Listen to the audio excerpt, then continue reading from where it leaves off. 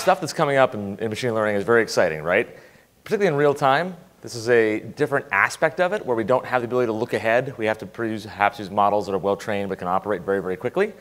It's also very useful for crime, and we'll get to that in a little bit. But yeah, so again, if you know me, I'm Evan McGee. I'm the CTO over at SignalWire.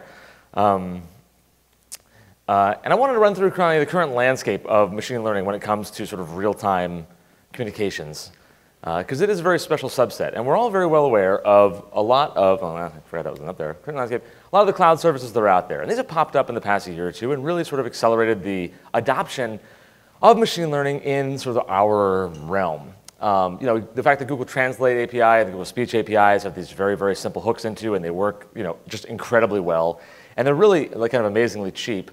It's a big revolution. I think everybody here remembers, 5 years ago when trying to do any kind of translation stuff, or even like when Alta Vista came out in the late 90s, right? You could pump in, I used to try to pump in my German homework into that, and English into German, and it was terrible. And it's gotten to the point now where effectively you could probably do all that old homework I had, and I would have gotten a much better grade than I did at the time.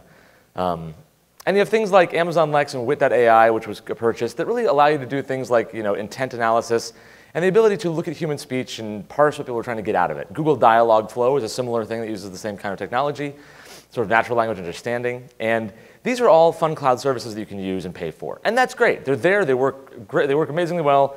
Those companies have spent millions and millions upon millions getting them ready. But the question is, what can we do for ourselves, right? Because we're those kind of people. We're the open source kind of people. We like to do it ourselves. It's cheaper. It's more fun. Perhaps you can tailor it to your specific use case. So we're going to start with one of the existing projects called Deep Speech. This is based on a Baidu research paper called Deep Speech, and it's a hosted Mozilla project. And what they've done was their goal was to exceed a 10% word error rate. That was all they really wanted to do, was make sure they can get down there. And they got, using a couple of the different corpora, they got down to about 6.5% word error rate, which was effectively as good at the time as Google ASR. I think that Google ASR has now surpassed this a bunch, but still, for an open source project you can compile today, a 6.5% word error rate on English is pretty great. I think they also have Spanish and maybe German or French. But one nice thing about it is that this can run in real time, right? So that 0.3x MacBook GPU scaling factor is the fact that it can run basically, you can run 3 of these cycles, like you can run 3 times faster than real time. So you can pump in your speech and it will pump out text fast enough for us to do it on like a server. And we can host this ourselves. And it uses it, I'm not going to get in this talk into, if you go back and Google an AstroCon talk I think I gave last year, or maybe the year before, I got into sort of the math of how this is all done and how these recombinant neural networks work, and a bunch of the linear algebra, and then I scared people by threatening them with differential equations, and then everyone ran away. So I'm not going to get into that right now. On the left-hand side there, you see that really what that is an example of what that neural net looks like. The bottom are 3 sort of like fully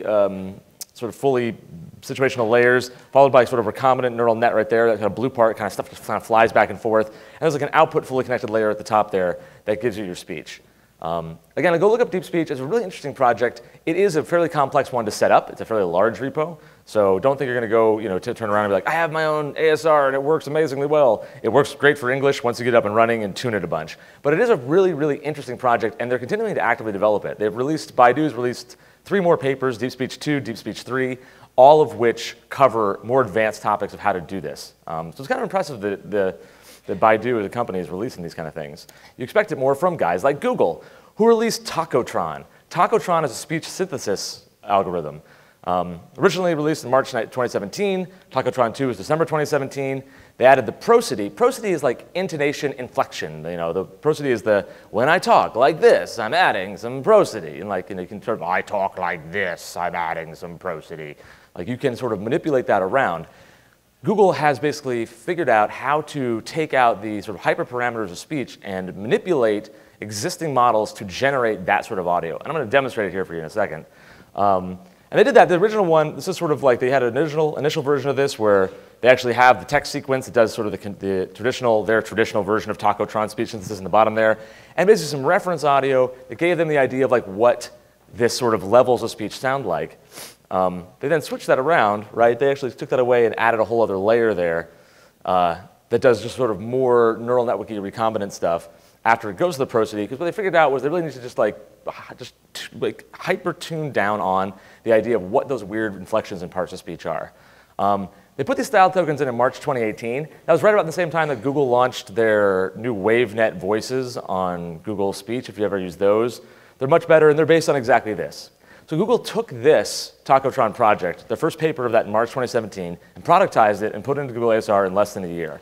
And that's kind of incredible. So when you go use Google right now, understand that this is the kind of stuff that's coming out soon. They just put this stuff out, style tokens, in March. I would expect by sometime in 2019, you'll be able to pay for this at about 2.4 cents a word. But let's give an example here, maybe. The avocado is a pear-shaped fruit with leathery skin, smooth edible flesh, and a large stone. Okay, so that was an example of a very noisy, very sort of artificially induced. That was sort of a traditional way you might generate it from some bad data. When they added the second layer of prosody inflection there, this is what happened to it. The avocado is a pear-shaped fruit with leathery skin, smooth edible flesh, and a large stone. So that was just a good example of where that was their previous version of Tacotron was the first one, and this new stuff added up that clarity.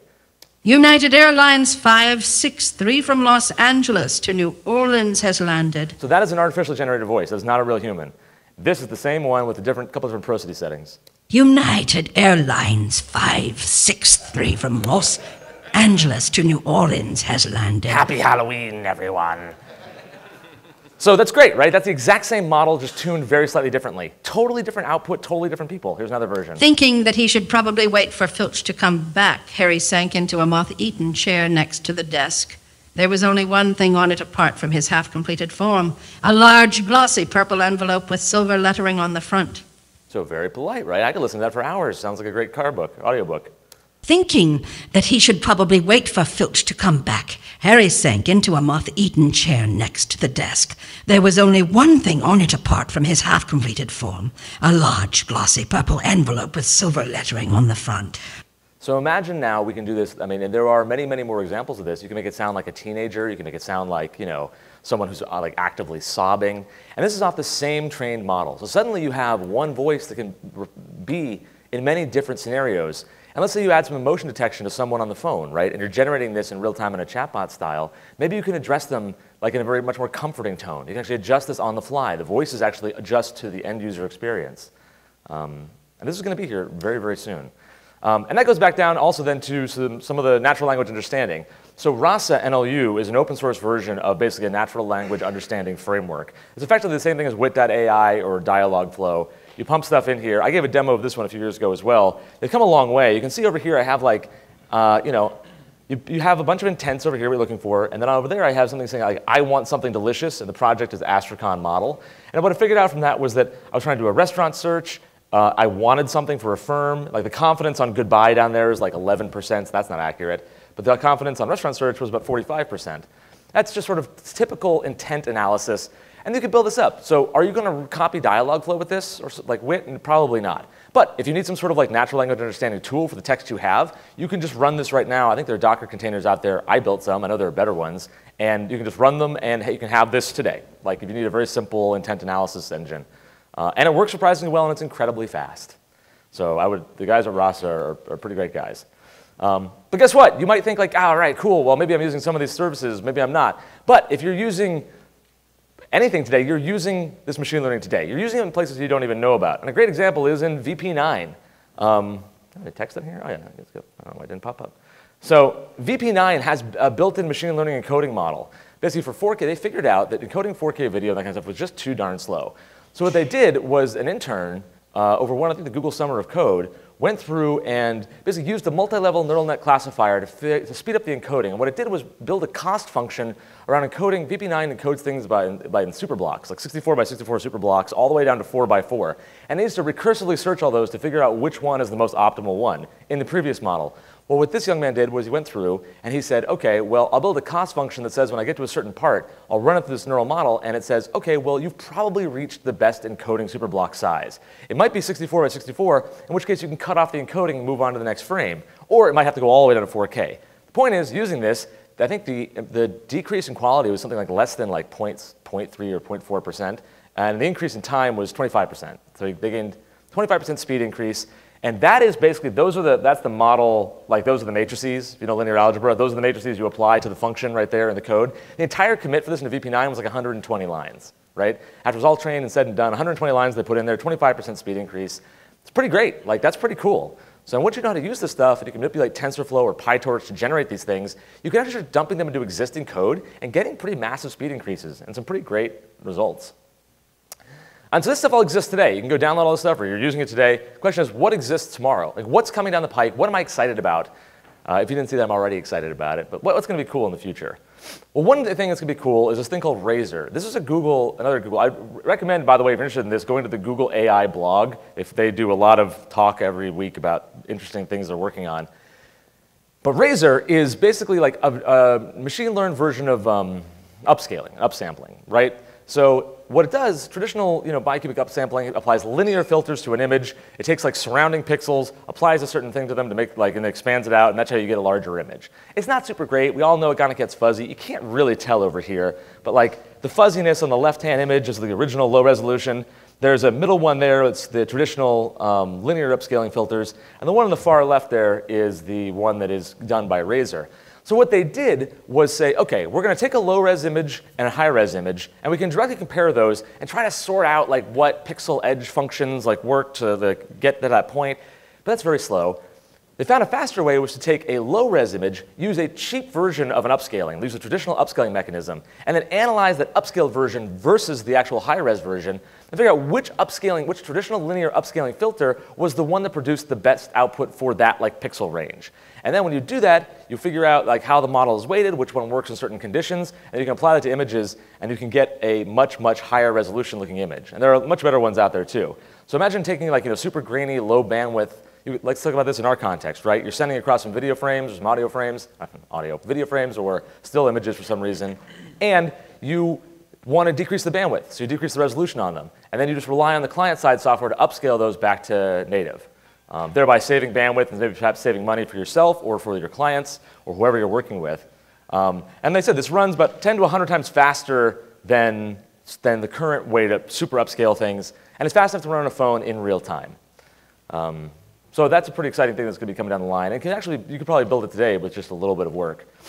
RRNoise is a project by Mozilla. These guys, this is a learning noise suppression model. What they did was take just a whole bunch of data from very, very noisy environments, right? And the guys who were using it were they're DSP engineers, but they were upset with libDSP. They didn't think it worked that well. They were like, it's 50% science and 50% art, trying to figure out like how to remove noise from things. And it's the same as it's been since the 70s, effectively.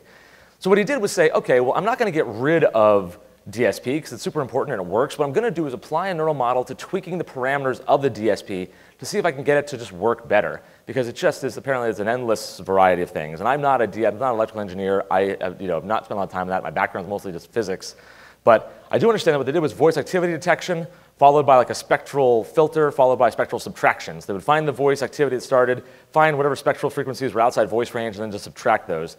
Not super great. If you go to that website up top, they have a great example of what this actually sounds like. You can play. He has a great demo on his site where you can actually play with it in real time and subtract noise from your voice or from the background.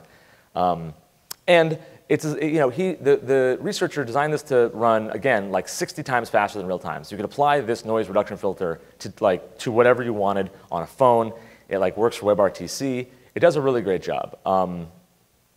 So, I mean, this is an exciting thing, too, where, again, we're not throwing away existing libraries or techniques. We're improving on them. We're adding things to them to help tune them or make them better, because the existing ways just have reached sort of the art of you have to hire somebody who knows how to twiddle it. And this is basically like an auto-twiddling feature that just works amazingly well.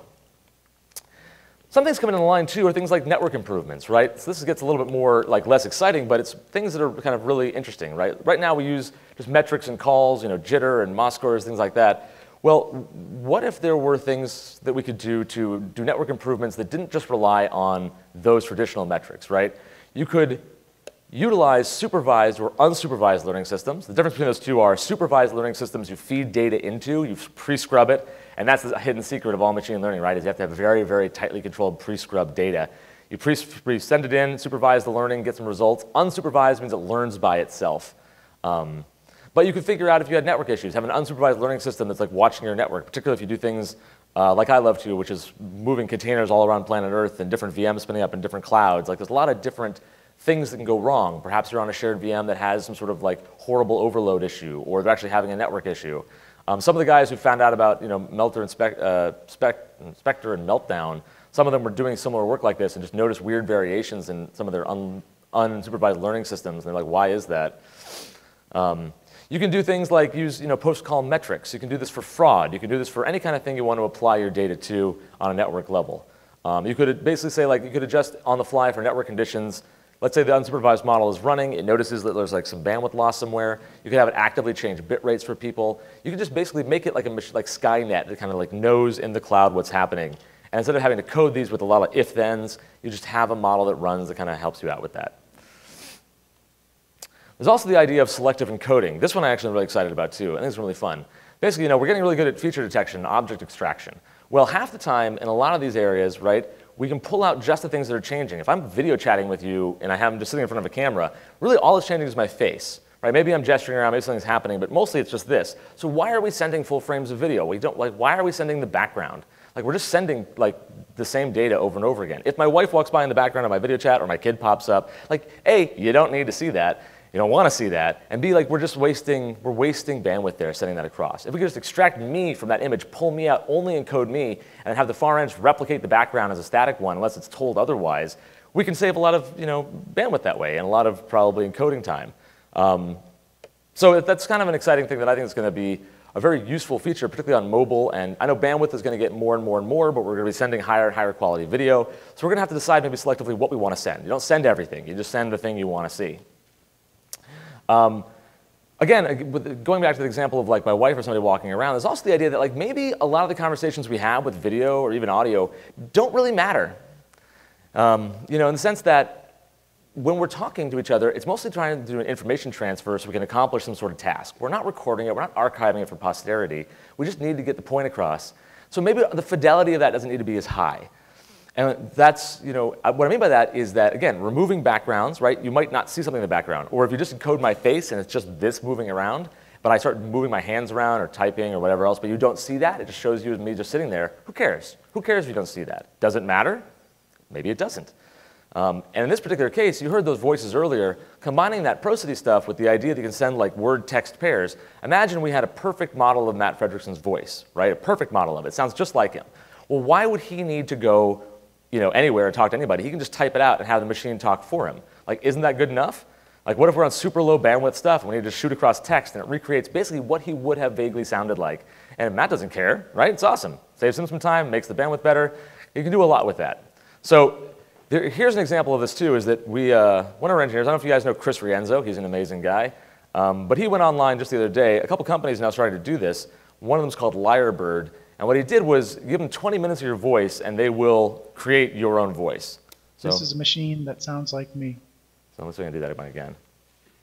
This is a machine that sounds like me. This is a machine that sounds like me. So that first one was him. The second one was the machine. So let's try it again real quick. This is a machine that sounds like me. So that's really Chris. He sounds like a robot. And then here's the machine again. This is a machine that sounds like me. And they sound almost identical, right?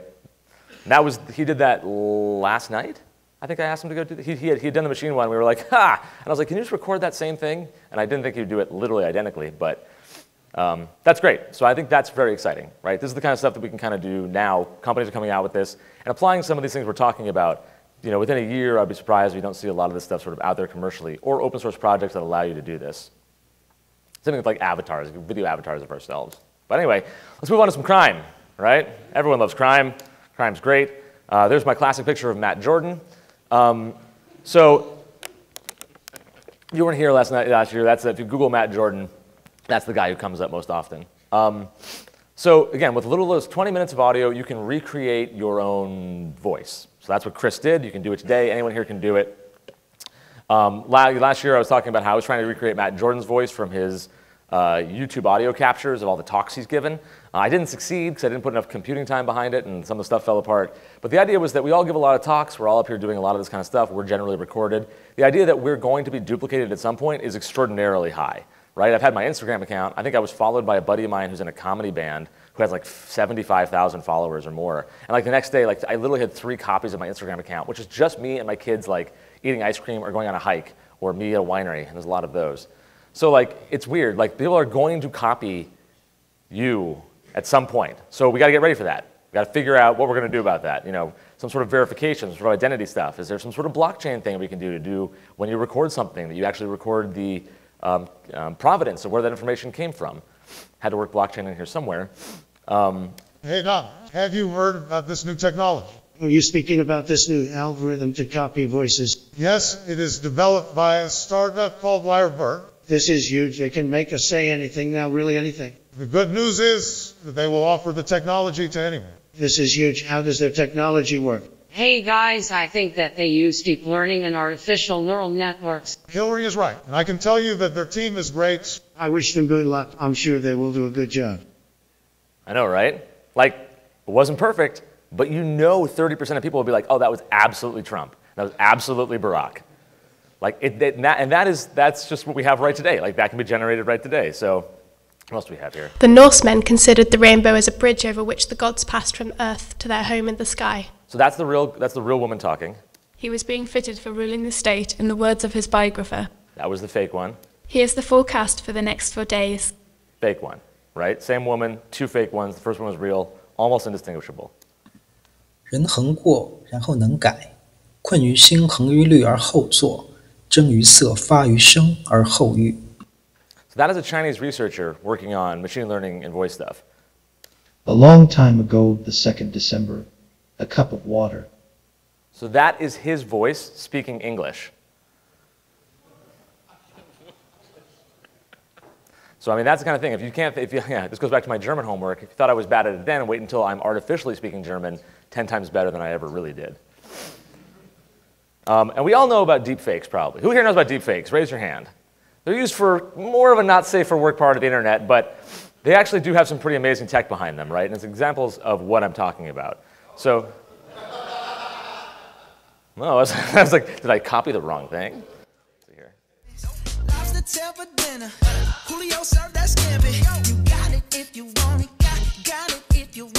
now they're overlaying the source video on its target videos, manipulating those videos in real time.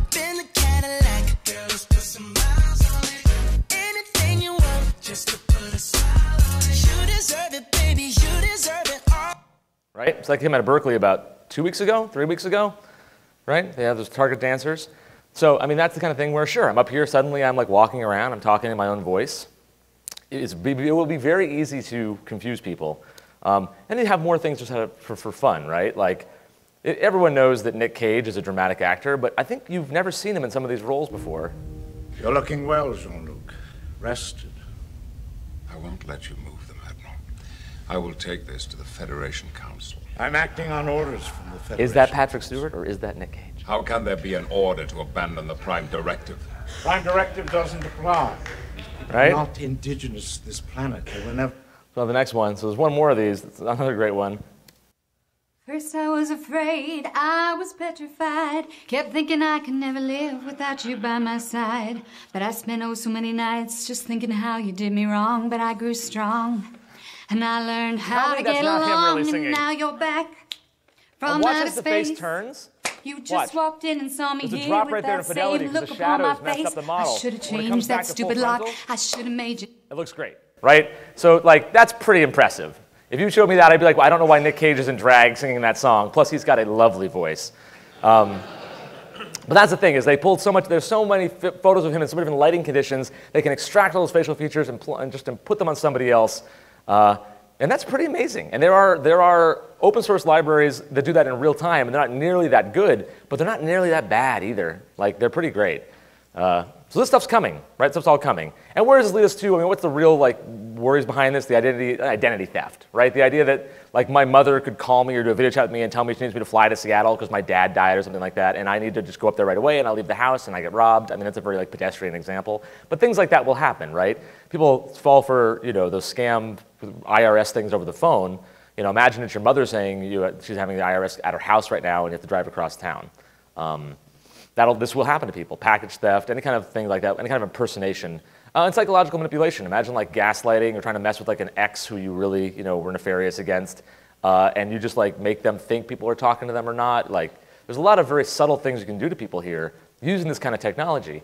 And so we as people who are sort of who understand how it's done and are building it need to keep in mind as we create these tools, maybe like the eventual uses of them, to see that if we can head some of them off, or if we can figure out ways to say, hey, what you're looking at is obviously not real, what you're looking at is obviously made by a computer.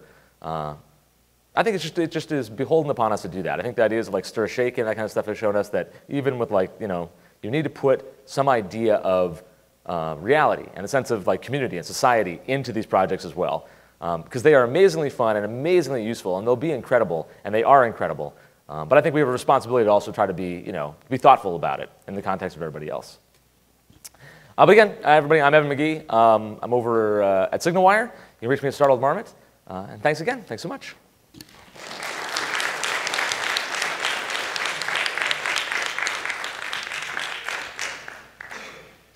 Okay, before we get to questions, 2 comments. Yeah. One, what you just showed was very 1986, the movie Looker. Yeah. Where they scan the models and then kill them off and then use their images in advertising and stuff like that. See, same stuff. Okay? What we had 30 years ago as science fiction, he's now showing us as today. Yeah. Be very afraid. Number 2, California just passed a law on your voice bots. Yeah. As of July 1st, 2019, bots are required to tell you that they're not human beings. Can't hide it in the fine print, have to tell you that you're really talking to a bot or you're using a chat bot. Mm-hmm. Huge fines if this happens in California. You just signed the law on Friday, I think it was. I'm from California, so that makes perfect sense. Yeah, so your governor just signed it this week. Good old Jer Bears. I love that guy. Okay. Questions? Time to get my step count up.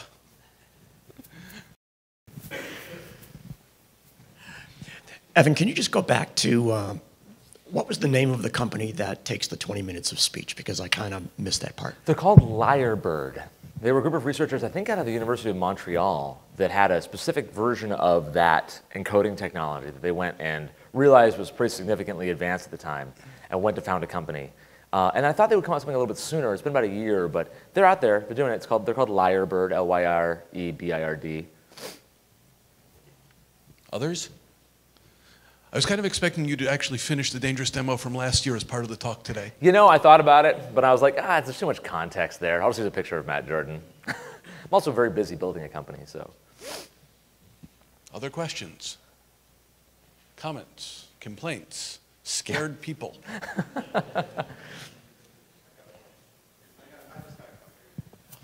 This ought to be good. I would encourage everybody to go play with this stuff too. Didn't they use this technology in Fast and the Furious 7 for Paul Walker? His brother played the parts, and they CGI'd his face and voice in using similar. It's similar. The difference there is that those were visual artists who actually took renderings and like did it frame by hand. But it's a similar type stuff, right? It's like basically a computer doing exactly that, re-rendering over somebody's body. But instead of being able to manipulate it frame by frame and spend $20 million doing it, or that's excessive. But this is just like you do it in couple seconds, and you can reapply it to a bunch of different people at once. Other questions? Okay, I'll throw one. Yeah. Out of all the ones that you did, the Harry Potter stuff and stuff, which would you say is the best one to actually create the audiobook out of something? You mean which of the voices or which of the source materials? For voices. You actually had one voice in 2 different versions reading Harry Potter and the silver writing on the chair. What do you think would be the best one to do something like that? Like the best, are you asking the best software package or the best actual voice? Both. Oh, okay. To do that, that's part of the Tacotron Google Prosody stuff. So we'd have to go do is there are Tacotron GitHub repos that are, this is all public research. People have gone to recreate that. The issue is you need the actual voice training data. That's a little bit harder to find. There are free available corpora for voices out there. So you'd have to go find one. I think my best thing would be to go partner with Allison and have Allison generate just a whole bunch of audio, or take one of her existing things and jam it through one of these Tacotron things with Prosody, and suddenly you'll have your own virtual bedside Allison to read you Harry Potter all night. I think she would appreciate that, and I think it would be, it would just satisfy everyone. You have heard her stories of, what was it, she did it to Capera or one of these services and ended up arguing with herself in the audio version? Yes. So. In the future, I look forward to somebody calling me and telling me, via me, that I need to get out of the house because my house is on fire. Something like that. It's going to happen. Can't wait to talk to myself. This is definitely be afraid time. This is, I know, it's great. Don't be afraid. Just, you know, just accept. So something we actually talked about last night that I wanted you to reiterate maybe for them Yeah. was about the future of voice artists, right? Oh, yeah, I forgot voiceover, about that. right? Maybe just reiterate what we talked about last night, which was like for someone like Allison Smith, she's probably fine, but the 16-year-old Allison Smith in the future. Exactly. And the TLDR of that story is that I went to a talk from the ex-head of DARPA in LA, and I asked them about voice synthesis, and they brought up actually the whole crime aspect and how they were concerned at the government level about this. And so there was a conversation about that at this open house, and I get into an elevator, get downstairs, and behind me is James Vanderbeek, who like pokes me in the shoulder and just goes, "Don't take my jobs, man." And I was like, "Well, hi, James." And I was like, "Well, man," I told him, I'm like, "Hey, it's not you. Your job is fine. You're James Vanderbeek. Like your voice and image you have lawyers and agents, and like you're fine. You'll probably just make residuals forever based on your virtual Vanderbeekedness." But 16-year-old James Vanderbeek, the new kid coming up, is going to have a crappy lawyer or a bad agent, is going to sign a deal and have an amazing voice and be used for the next 1,000 years for GM commercials, right? And be paid nothing. So the idea of like sort of upturning the idea of voiceover artists is a real thing, right? You know, animation, all that kind of stuff. The existing people are there, but the next crop coming up might have a very different industry that they're merging into. And so I don't know, how that's going to play out, but certainly they're looking at it, right? That talent is expensive, and they got to fly them in a lot. Have you seen those fights with like the Fox and the Simpsons voices artists? Like, imagine if they never had any contract fights, Or the contract fight becomes, I want to reuse that 16-year-old guy's voice, but then it's just like a software company or a lawyer who owns the rights to it. And it's like, okay, well, I'm going to charge you X amount for like a generated audio of this guy, This all started with Mel Blanc and his recording all of those little bits that they use in the cartoons. Yeah, yeah. Why even start with somebody's voice in the first place? Why not just create it all from scratch? Exactly. I mean, you can have your own custom voice that just sounds like literally no one. Or take several, blend them together so it's something unique. Yep, exactly. All the way in the back. Yeah, step counts. My wife appreciates this. How much massaging is necessary on the TTS synthesis samples that you gave? Like, like the Harry Pottering? That was really good. Yeah. Like with the voice intonations and things like that. I mean, how much work is there beyond dumping in a copy and paste section of text into the machine to make it come out sounding decently? Sure. So those were examples from Google's actual research doing this. That's using like Google levels of voice data to capture that. And like I think that woman probably had several thousand hours, if not 10,000 hours, they recorded.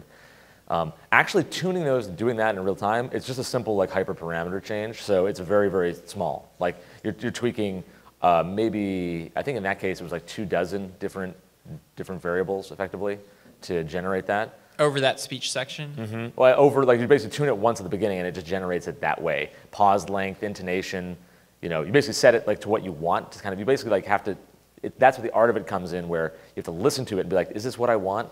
Redo it again. Because it's not exactly a one-to-one mapping of like this causes this, right? Yeah. You might tweak that, and it changes a whole bunch of stuff. So you got to tune it for what you're looking for and be like good enough, which makes it a little bit cool because it's all variable, but it's a bit of a black box in that way. A lot of the neural net stuff is, right? You'll have vectors of 128 million vectors that all feed down and feed back again, and if you try to look at it in any one given spot, it's like impossible to see what's happening. But you tune a couple of those a little bit differently. Once you get the model built at the far end, hopefully you've reduced those vectors down enough so the final output vector is something simple enough that you can kind of more vaguely understand. But how it actually gets there sometimes is hard to see. Thanks. No worries. Other questions? How hard was it to make your multi-person conversation, each with a different voice, consistently? My multi-party conversation? Which one? Barack, Hillary, and Donald. That was a demo from Lyrebird themselves. They had done that. Yeah. So you didn't have to say, okay, Obama says this, Donald responds, kind of programming it, and they did that. They have fortunately actually they have locked those voices behind a thing where I can't just go generate random Donald Trump stuff. I think they realized right away that was a bad idea. But they delightfully put out some samples of what they can do, and then they want you to go record your own voice. Sort of the point is to get you in there to do your own thing. These days with the old scissor and tape thing, you can do an awful lot with his voice. You certainly can. Other questions, comments? Okay, thank you, Evan. Thank you, guys. Yeah. One last. Oh, one last one.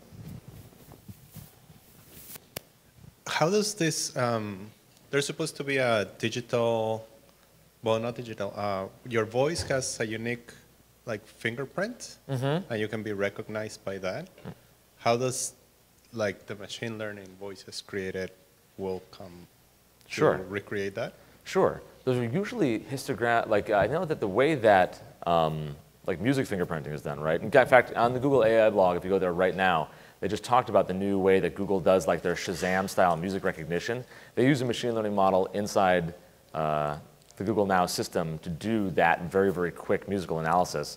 And it's a similar thing. It's basically an audio fingerprint using, I believe it's histogram-based. It's some very, very fast function, effectively. But the point being that, yeah, if you had a different, I don't know how the histogrammatical analysis of, say, like those two Harry Potter voices, they do sound like the same person, just like maybe reading something differently. I don't know if they would fingerprint identically, right? So for voice biometrics, this is a concern, right? Because if you can replicate me, you can replicate my voice. My voice is my passport. Verify me. And like, you get in there, that will be something to really worry about. So two-factor auth with voice bioidentification is probably not as secure as you might want it to be at this point, if it ever really was. Okay, everybody, thank you, and a round of applause for Evan and scaring us. Thank you for coming.